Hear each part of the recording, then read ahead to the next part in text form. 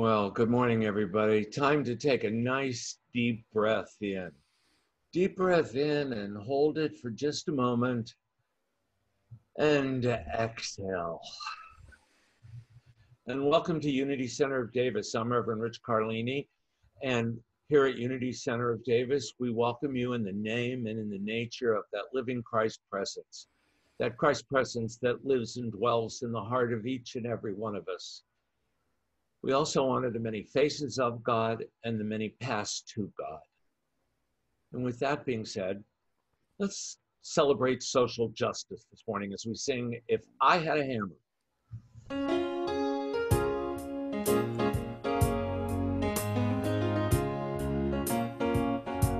If I had a hammer, I'd hammer in the morning, I'd hammer in the evening, all over this land.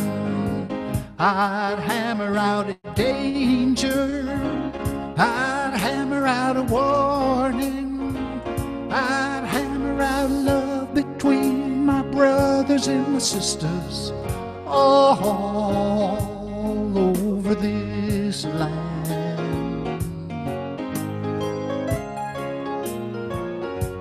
If I had a bell, I'd ring it in the morning, I'd ring it in the evening, all over this land. I'd ring it in danger, I'd ring it in warning,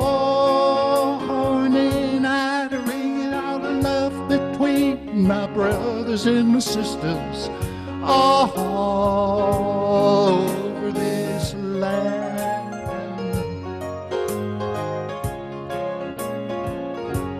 If I had a song, I'd sing it in the morning, I'd sing it in the evening, all over this land.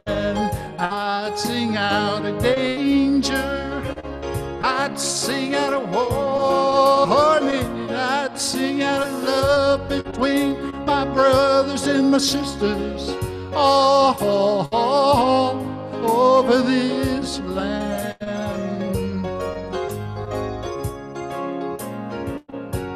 Well, I've got a hammer and I got a bell, and I've got a song to sing all over this land. It's the hammer of justice, it's the bell of freedom, it's a song about love between my brothers and my sisters, all over this land. It's a hammer of justice, it's the bell of freedom, it's a song about love between my brothers and my sisters, all over this land.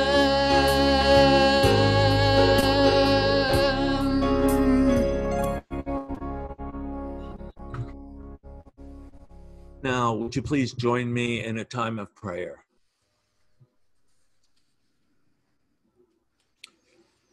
Good morning, God. We take a moment to connect with the breath and open our hearts to prayer. And we have a lot to pray about this morning. We have a lot to open our hearts to guidance and love and compassion and empathy. And we open our hearts to each of those right now. As we sang that song this morning, If I Had a Hammer, I saw last night on public television Trini Lopez singing it. Trini Lopez made his transition this past week. And so we thank Trini for his time here with us on this earthly plane and congratulate him for his work in the music industry and for bringing that song to us in a different fashion that Peter, Paul, and Mary did. We wrap all those that are involved in the fires in California in our hearts and prayers right now. We see them safe, protected, filled with the love of God. We wrap our fellow congregants at the Vacaville Church in our prayers. We know that the Vacaville Church is standing and that Reverend Dahlia is doing fine, even though she was evacuated. But we hold those congregants that lost their homes in our prayers. We see them abundant. We see them prospering. We see them filled with confident living. We see them filled with hope and faith. We see them imagining what's next and having the faith to bring that forward. We hold all those suffering from COVID-19 in our prayers. And we see each of us in this world creating a different reality, a reality without COVID-19, a reality filled with love, a reality filled with spiritual understanding and spiritual wisdom. Loving God, thank you for this opportunity to come together this morning in worship, in service, in joyful connection, and in prayer. Thank you, God. Amen.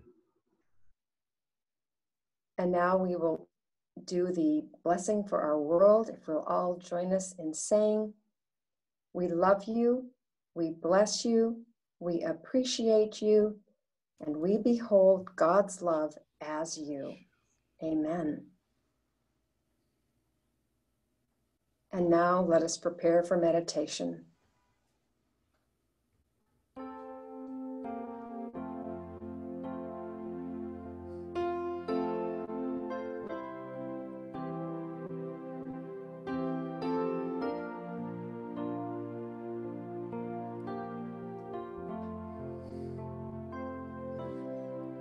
Spirit, prepare me to be a sanctuary, pure and holy, tried and true. With thanksgiving, I'll be a living sanctuary for you.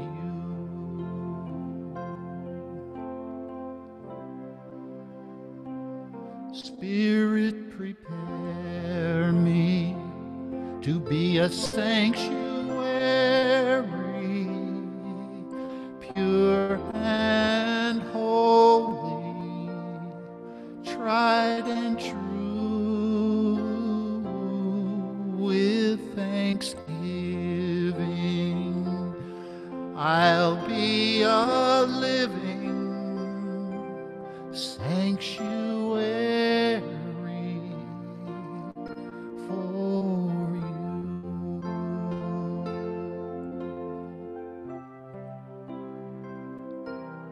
Spirit, prepare me to be a sanctuary, pure and holy, tried and true. With thanksgiving, I'll be a living sanctuary for you.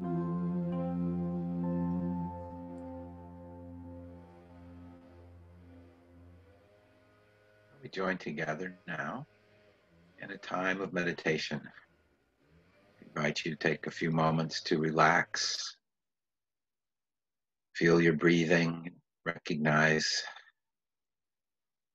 as you breathe in and you breathe out. You share the atmosphere of the earth with all living creatures. Through this atmosphere, we are one. We let our breath remind us of that fundamental unity of all life,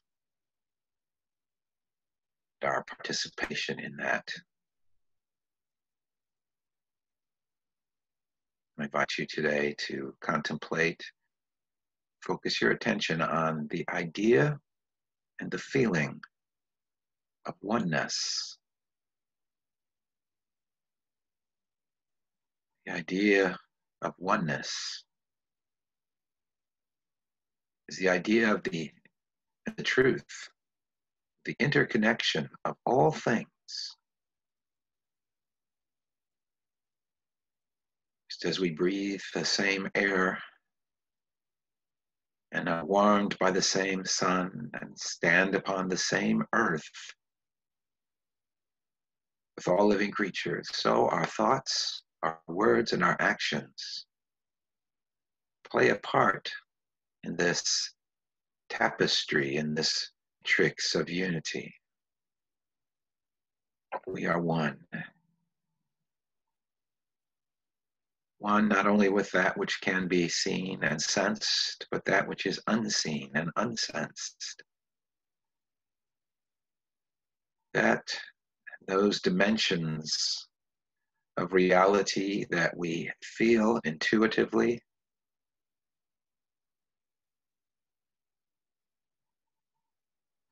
this oneness is not just an idea, but also a feeling, many feelings. When we experience love, compassion, empathy, warmth of others,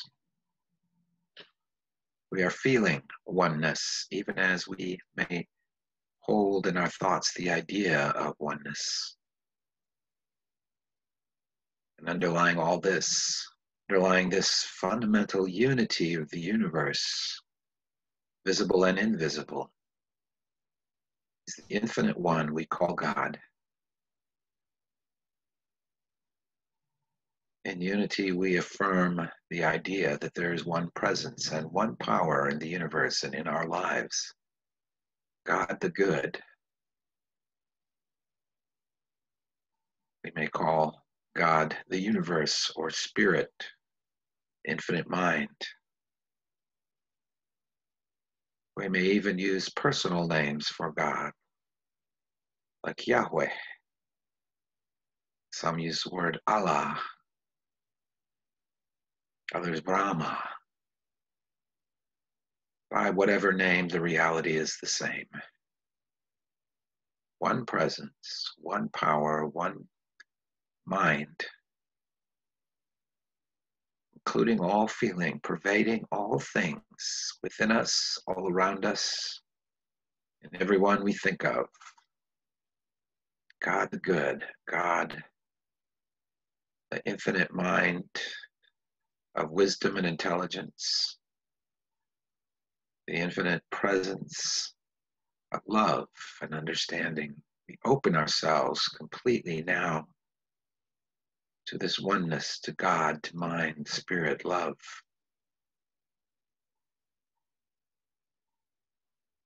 In this awareness, we bring into our own fields of awareness those we love, anyone who may be in your heart or mind today.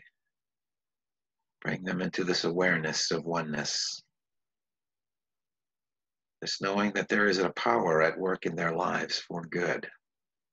Power of love and intelligence, power of life. One presence, one power is at work in each one, manifesting as guidance, as healing, as supply, as whatever is needed to move them forward on life's journey. As we support others, others support us. So we rejoice and are grateful that we are never in any situation alone. We are supported by infinite spirit, and by that spirit working through others of courage and heart. Bless us with their work and their words, even as we bless others with our works and our words. I invite you now to rest in that healing, guiding, and prospering presence, that consciousness of the infinite one that pervades all things, to simply rest in that and feel that and let it do its perfect work in you right now in silence.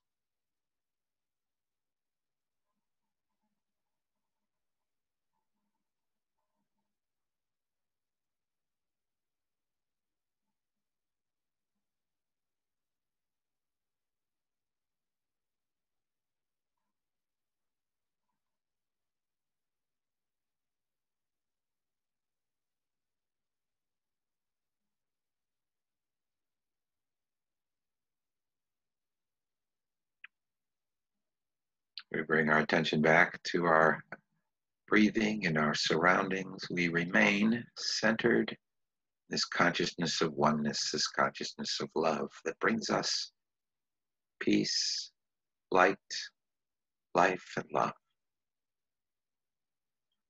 We know that as we hold this consciousness, we bless everyone we think of, and we are blessed. And in that we are so grateful.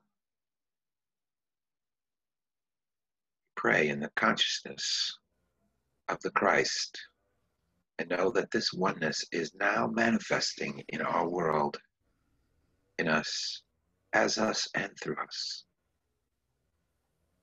And so it is. Amen.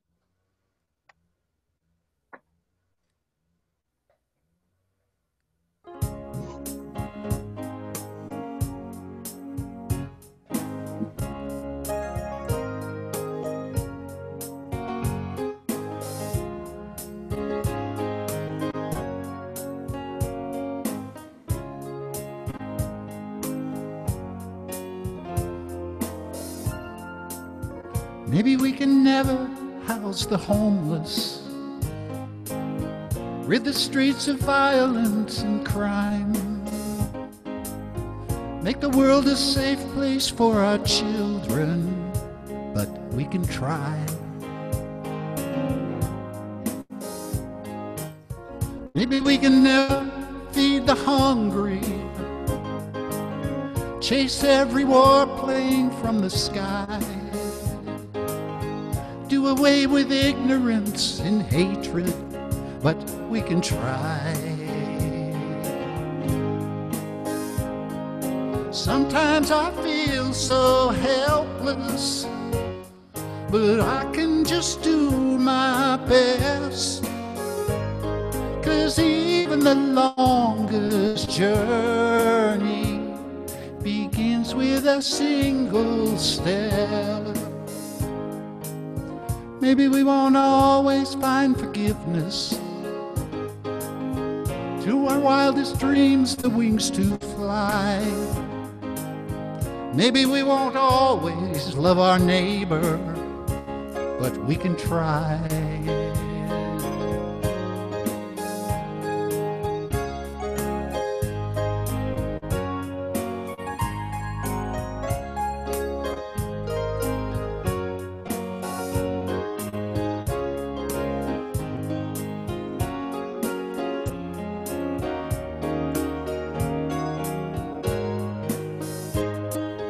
Maybe we won't always find forgiveness. Give our wildest dreams the wings to fly. Maybe we won't always love our neighbor, but we can try. Oh, we can try.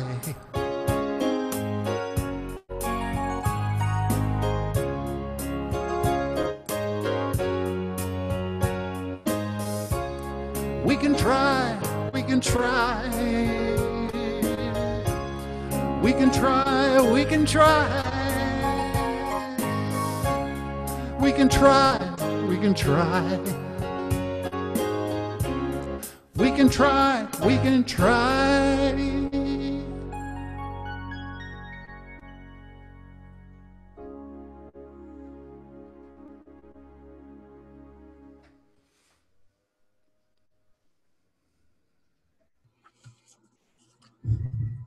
Thank you, David Trolley. That was beautiful.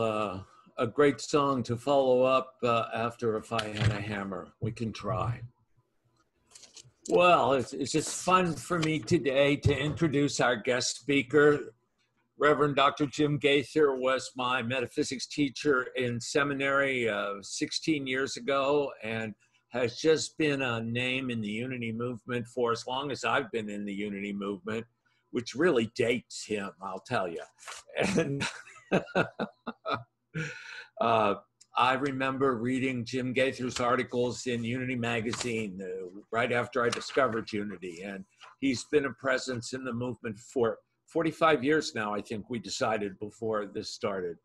Reverend James Gaiter was ordained a Unity minister in 1979, has an MA in philosophy and a doctorate in theology. He has taught in Unity Ministerial and Spiritual Education for over 25 years and has been the minister in Unity churches for over 12 years, including Eric Butterworth's successor in New York City. The New York City ministry named him Pastor Emeritus. Jim also served as president of Holos University Graduate Seminary and director of academic and student affairs for Unity Worldwide Spiritual Institute. He's been a regular contributor to Unity Magazine for over 35 years. He's published 2 books, The Essential Charles Fillmore and The Hidden Realm of God, The Historical Jesus and His Healing Philosophy. In addition, Jim was co-host of one of Unity FM's first weekly internet radio programs. He is a recipient of the Charles Fillmore Award for Visionary Leadership from Unity Worldwide Ministries. Please help me welcome my friend and colleague, Reverend Jim Gaiter. Thank you, Richard. What a wonderful introduction. I do remember, there are certain students that you remember and others that maybe your memory is a little bit more vague about, but Richard is one I always remember because of his joyous energy, and he always makes me think of the kind of person who likes to make good trouble. And thinking of John Lewis. So I really appreciate the invitation to be here and the opportunity to speak to you good folks in Unity of Davis. I also want to thank David for his wonderful music. David has like a perfect folk voice. I don't know if a folk music voice, I don't know. You've probably been told that, but I really enjoyed it this morning. So we'll just jump right into it. The people suffer from illusion of separation and division. That's kind of one of the sources, maybe the main source of what we call problems and challenges and conflicts, this illusion of separation and division. The illusion is generated, I suppose, by our imaginations when we look at the world and think that we are somehow separate from it. We think of our bodies, for example, as isolated from our surroundings, but the truth is that what appear to be the borders of our bodies, our skin, I guess you would say, appear to be the borders, do not separate us from our environment, but actually connect us to it. But we nevertheless have this notion that we are separate, that there is division. We forget that our field of consciousness encompasses the entire universe from a particular perspective, and everyone around us has another perspective that also encompasses the entire universe. So I'm in your field of awareness, you're in my field of awareness, and all of us are sharing in our perspectives, our unique perspectives on the fundamental reality of the universe and the unity of the universe. So we have these ideas of separation, which cause us to behave sometimes in ways that are self-centered or selfish, that cause us to engage in conflict, to judge others. These judgments, the fear that we experience from thinking that we're somehow separate from the good of the universe, these kinds of things, and the belief that we're separate from God, these kinds of things create challenges for us, maybe most of our challenges. And when we realize that we suffer from and act from this illusion of separation, we come to realize that that is an illusion. We realize also that the solution is consciousness of oneness, consciousness of unity. If the problem is an illusion of separation, then the solution is the real awareness or consciousness of oneness. And this is where the idea of mysticism comes in. Mysticism really fundamentally is about perceiving the depth of the unity of the universe, of our oneness. Usually it's understood as our oneness with God. Mysticism consists of people who hold to that vision and also engage in various practices to try to realize it more deeply. But if you can see the fundamental unity of the universe from a spiritual perspective, if you grasp that, and if you are able to act from that consciousness of oneness, then you are a mystic, regardless of whether or not you've had any deep or profound or strange, what are called mystical experiences. Those experiences help people come into a realization of oneness, but they aren't necessarily the only way of coming into that awareness. In fact, another way to come into the awareness of oneness is through metaphysics. The distinction between mysticism and metaphysics is really not terribly complicated. You may think of a person as a mystic who pursues a consciousness of oneness with God through various, usually spiritual practices. Metaphysics is a branch of philosophy, and it seeks to find the first principles or the most general principles of the universe. It seeks to find the fundamental reality, underlying reality of all things. And so very often through history, various philosophers, metaphysicians, have, through their reasoning power, through their inquiry into the nature of the universe, have realized that underlying all things is a fundamental unity. And so one may come into this awareness through mysticism, one may come into this awareness through metaphysics. One may come into this awareness sort of spontaneously and intuitively. And I think people sometimes have that sort of experience when walking in nature. They just have that flash or that feeling, that consciousness of oneness. But that's the solution. Today I want to talk to you a little bit about unity and its connection deep in history to some of the origins, very specific origins of both mysticism and metaphysics. About 2.5 millennia ago, there lived a man named Pythagoras. Now, you may have heard of Pythagoras from high school geometry, maybe, the Pythagorean theorem. It was, if you've ever watched the movie The Wizard of Oz, the first thing the Scarecrow says when he gets brains is he cites the Pythagorean theorem. And so it's sort of a sign of intelligence. But Pythagoras was much more profoundly influential on the history of both Western science and thought than most people realize. He contributed to the development of mathematics, music theory, science, metaphysics, and mysticism.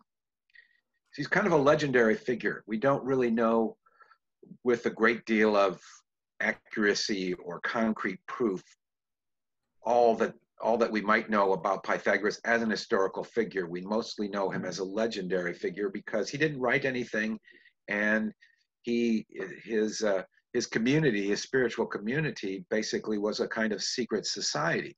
And so what we know about Pythagoras comes later through people who were familiar with the Pythagorean communities or knew people who were in them or even maybe part of that community. Pythagoras was one of those legendary figures who was believed to be and reputed to be a wonder worker. It was said that he could control the winds. He could cure the sick. He could speak to and communicate with animals. So he's quite a remarkable figure. According to the stories that we have about him, he was born on an island just off of southwest Turkey, an island called Samos.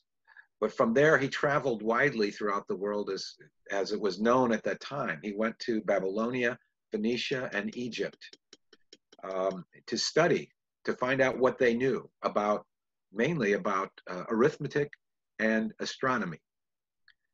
And because those were the centers of learning in that era. And then at about the age of 40, Pythagoras moved to southern Italy, to a city called Croton. And there he gave speeches in the public square and attracted a large group of followers to a way of life that he advocated. And he formed this society, these spiritual communities, if you will. They weren't just communities of spirit, they were communities of learning and exploration and discovery. And interestingly, and much against the grain of that era, the Pythagorean community included women. So it was both women and men, which was very unusual for that time. And so the women could come in with the men and study mathematics and music theory and the spiritual teachings of Pythagoras. This is one of the first examples. It's the first example that I know of historically of a community that held all property in common. No one had any private property. They shared all their possessions and they ate all their meals together, common meals. This model of community was then later adopted by the Essenes, who you may have heard of, and by the early disciples of Jesus, according to the book of Acts. So you can see that Pythagoras was a mathematician, he was a musician, he was a musical theorist, and he was a mystic. He wrote nothing, so we only know about him from what others said. Supposedly, he is the one who coined the term philosophy, lover of wisdom. He was reputed to be an expert on all religious rituals. There are stories that a Mongolian shaman came to visit the Pythagorean community and learn from it, and also to teach in it. He taught, according to the legend, he taught Pythagoras the stillness of ecstasy, the stillness of ecstasy. It is known that Pythagoras and the members of his community would practice long periods of meditative silence. According to the legends, an initiate had to go through a period of 5 years of being silent. Now, as a student of philosophy, I find this nearly impossible to believe that a group of philosophers could be quiet for 5 years. It just doesn't seem possible to me. So that in itself is something of a miracle. Pythagoreans had dietary restrictions. There were some reports that they were strict vegetarians. Others said that, well, they had restrictions on eating certain kinds of animals, but not others. So we don't know exactly what was going on there, but evidently their diet mainly consisted of vegetables.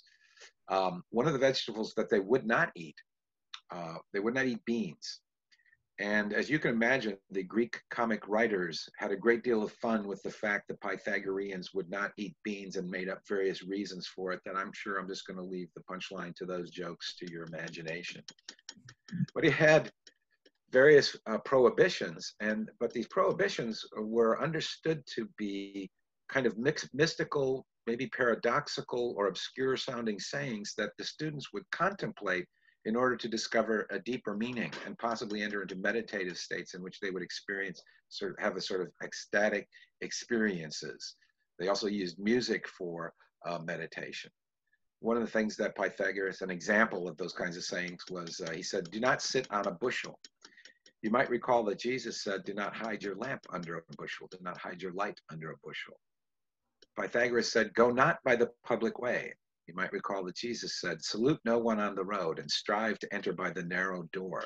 So these kinds of sayings, similar to Zen koans, were used as a point of focus to move beyond the sort of normal linear way of thinking, which is unusual for mathematicians, by the way, to move beyond that linear way of thinking and to attain a deeper insight into the fundamental unity of all things. Pythagoras taught harmonics. That was in music theory is where our term harmonics actually comes from. And in language, our understanding of what rational means comes from the word ratio, which was also a term that the Pythagoreans used in exploring geometry. Pythagoras reportedly in deep meditation could hear the music of the spheres. You've probably heard that phrase. The music of the spheres was supposedly a kind of symphony created by the movement of the planets in the heavens. As they moved, they created tones, which created this kind of symphony, and supposedly he could hear that. But it's a beautiful idea. So the Pythagoreans, in addition to trying to understand mathematics and geometry, they said everything was made of number. And what they meant by that, or apparently meant by that, was that every form, it has its own sort of geometry, and every sound has its own mathematical ratios or harmonics. And so different numbers for the Pythagoreans symbolize not only the sort of mathematical structure underlying the universe, but also certain qualities. For example, Pythagoreans believed that the number 1 was the origin of all, that all things are made up of the 1 and all things proceed from the 1. So you have this idea of a fundamental origin of all things in the divine 1. Then the number 2 represents the duality of the material world, the realm of illusion of separation and division that sometimes occurs. The number 3 represents harmony, where unity and duality come together, and so on. So each number had its own sorts of qualities that they would contemplate. And you could see how as they listened to music and thought about the harmonics of it, or they thought about the nature of numbers or these paradoxical sayings, there are all kinds of experiences that became part of the culture of the Mediterranean world, and the pursuit of the mystical experience through contemplation and music that comes from the Pythagoreans. By the way, they also believed in reincarnation. They believed that souls are reborn into other kinds of living forms, either human or animal. According to the legends, Pythagoras even remembered some of his previous incarnations.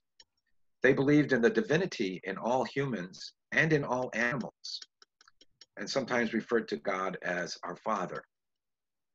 There are several versions about how Pythagoras died, but what we know is, how Pythagoras died, but what we know is that his community buildings were burned down by locals who were opposed to the Pythagoreans and their various ideas. He may have died in that fire, he may have escaped and died elsewhere. We don't know. But that wasn't really the end of the story. The community continued on after that event and became, as I say, a secret society, which nevertheless influenced the development of Western thought well into the early 19th century.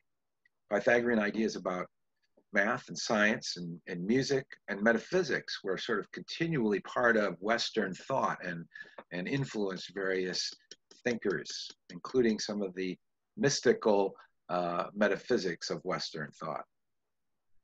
In fact, our understanding of the universe, the Copernican theory where Copernicus hypothesized in the 16th century that in fact the Earth moves around the sun rather than the other way around.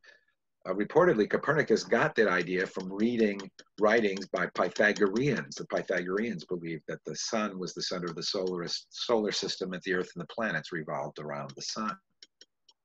So they continued to have this long-lasting influence in Western thought. Many of the advanced physicists today have a kind of Pythagorean view on the nature of the world, that the scientific picture of the world is really a mathematical picture. For example, Sir James Jeans, a great mathematician, physicist, and astronomer of the 20th century, said this: "The essential fact is simply that all the pictures which science now draws of nature, which alone seem capable of according with observational fact, are mathematical pictures." Mathematical pictures. The famous Erwin Schrödinger, whom most of you know, at least probably from the image of Schrödinger's cat, the idea or the puzzle of Schrödinger's cat, who's a great quantum physicist, 20th century, said an interesting thing that fits well with both our thrust of metaphysics and mysticism. He said the overall number of minds is just one. This is what he concluded from his quantum physics. The overall number of minds is just one. He went on to say, "I venture to call it indestructible, since it has a peculiar timetable. Namely, mind is always now. There is really no before and after for mind." Now I bring this whole rather long story of Pythagoreanism to your attention because while the influence of musical theory and mathematics and so on continued through the ages, what was lost from that community and their ideas were their mystical practices and their healing practices. It was not until the 19th century that another form of thought and practice and community emerged. A community, a belief group that synthesized metaphysics and mysticism and healing as the Pythagoreans had done so many centuries before.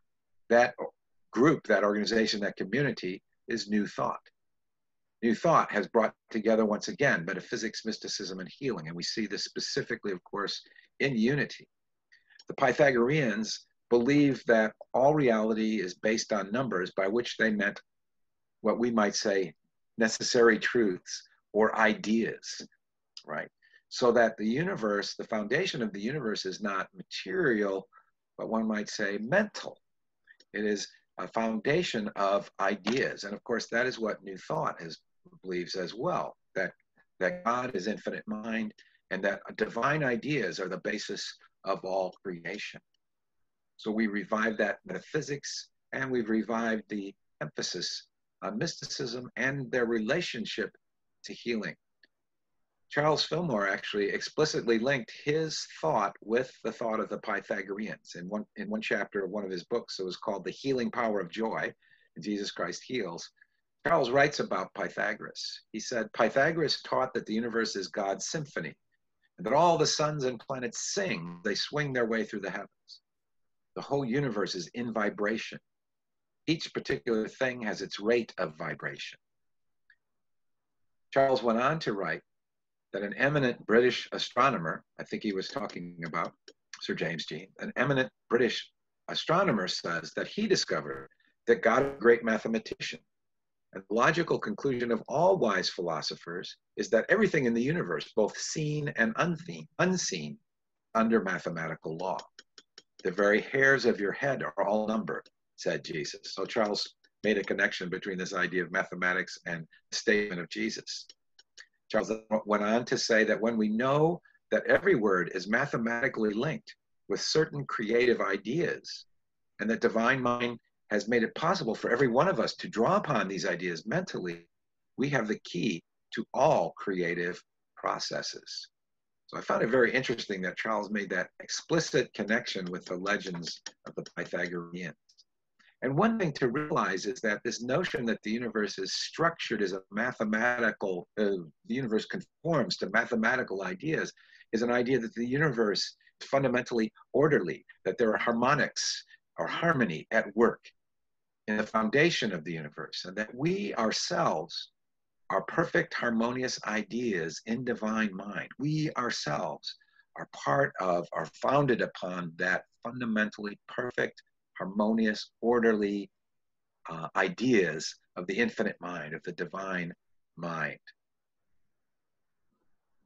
And just as the Pythagoreans emphasized the contemplation of truth and the exploration of truth in order to experience this ecstatic realization of divine oneness, we have in New Thought also a mystical dimension.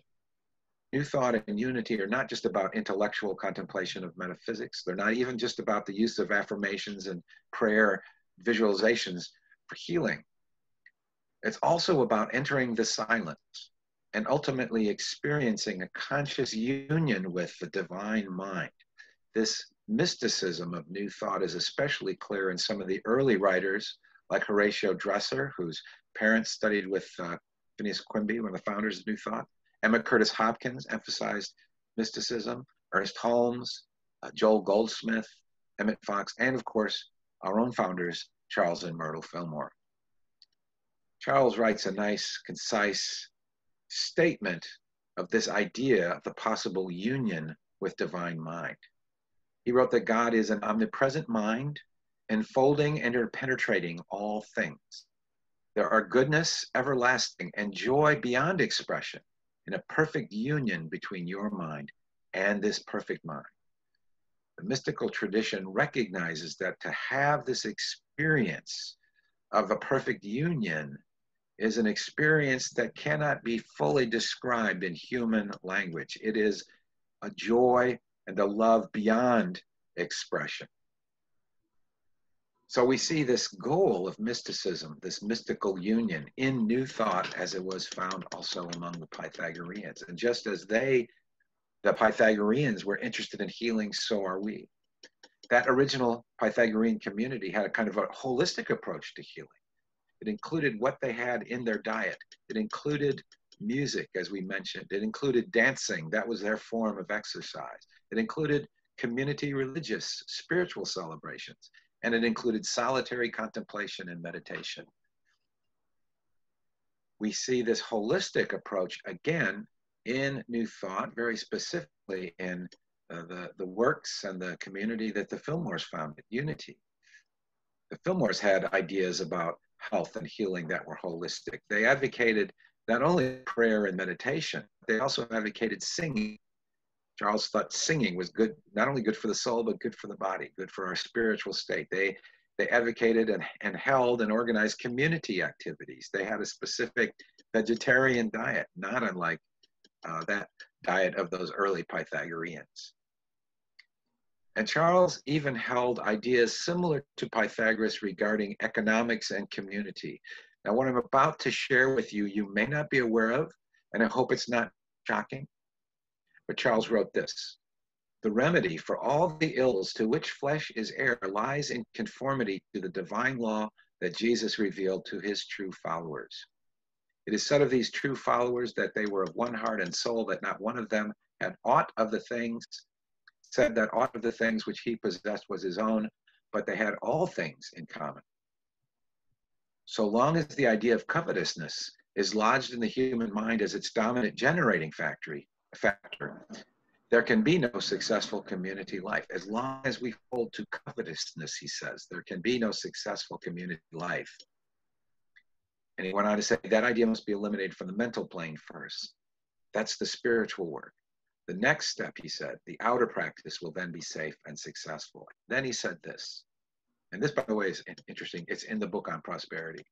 Charles wrote, "Everything belongs to God, and all his children are equally entitled to it."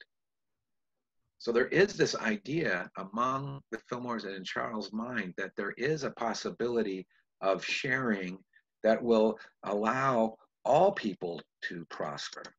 That if we eliminate this idea of separation, which includes covetousness and greed, if we eliminate that from consciousness, we will begin to see a more successful and harmonious community life.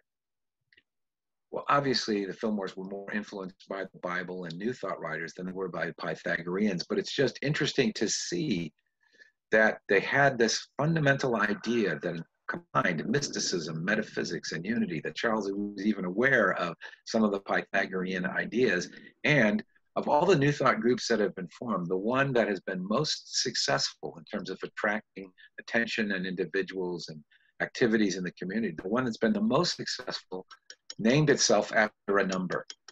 That's us. Unity means oneness. Oneness as the origin of all things. Aiming for oneness with God, oneness with each other, unity within ourselves, the establishment of integrity. And so this is the challenge that is set before us today, is to help dissolve that illusion of division and separation. As members of the unity community, we must set our sights and hearts on striving for this consciousness of oneness, on eliminating this illusion from within ourselves of separation and division, and helping others attain that same consciousness of oneness. So let us continually affirm our oneness with God and with all good, regardless of appearances, regardless of what things look like. Continue to know that absolute oneness. Let us seek to continually dwell in the awareness that we are one with God, one with all people, one with the universe. From this perspective of unity, we will attune to the music of the spheres. We will radiate harmonious vibrations wherever we are. We will be instruments of healing for our souls, our bodies, our homes, our neighborhoods, our places of work, our nation, and our world. And so I invite you to hold these thoughts now. We are in unity with God and all people. We are in unity with divine love and wisdom. We are in unity with the divine ideas of harmony, health, and abundance. God is healing the world through us now, and so it is.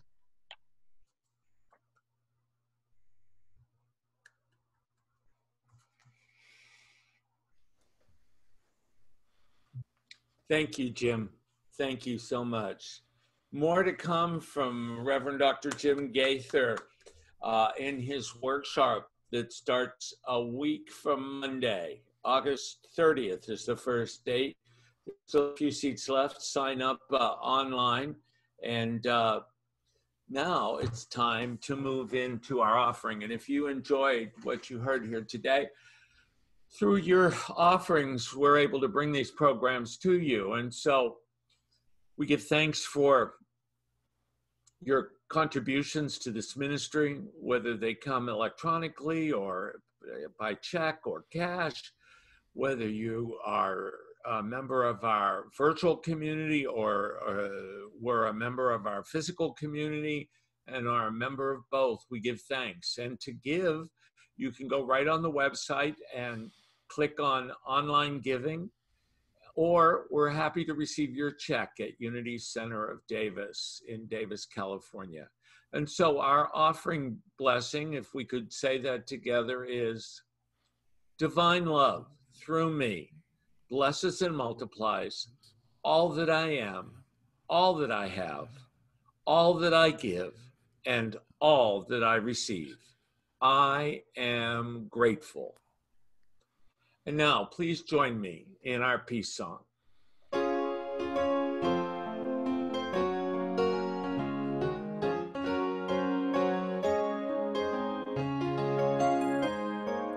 Let there be peace on earth, and let it begin with me. Let there be peace on earth, a peace that was meant to be, with God as creator, family all are we. Let us walk with each other in perfect harmony. Let peace begin with me. Let this be the moment now. With every step I take, let this be my joyous vow, to take each moment and live each moment in peace eternally. Let there be peace on earth, and let it begin with me.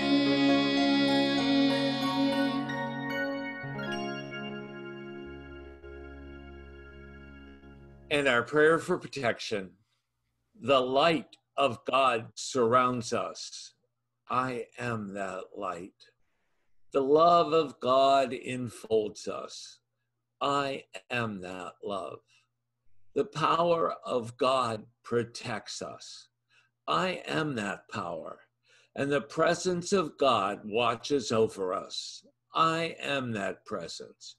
Wherever we are, God is, and all is well.